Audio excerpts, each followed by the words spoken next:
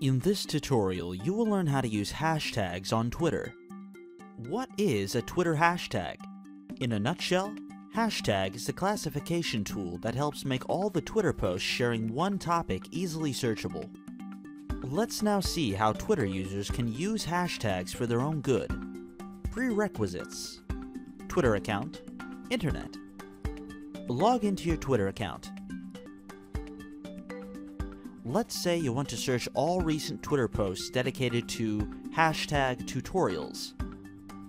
Type in the hashtag symbol and the word tutorials without spaces between them in the Twitter search field. Press enter. As you can see, we've got a lot of results for tutorials.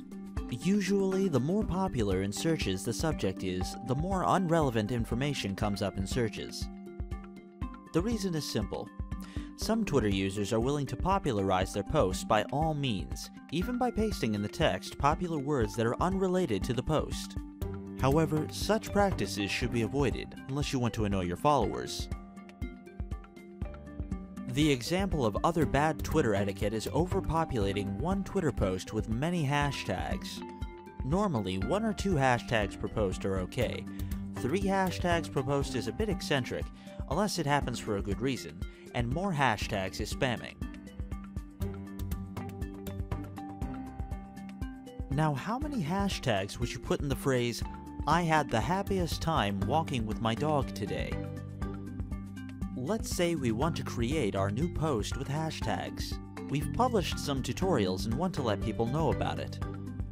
Click Compose New Tweet button in the upper right corner of the page. We type in our text in the text window and add a hashtag to the word tutorials.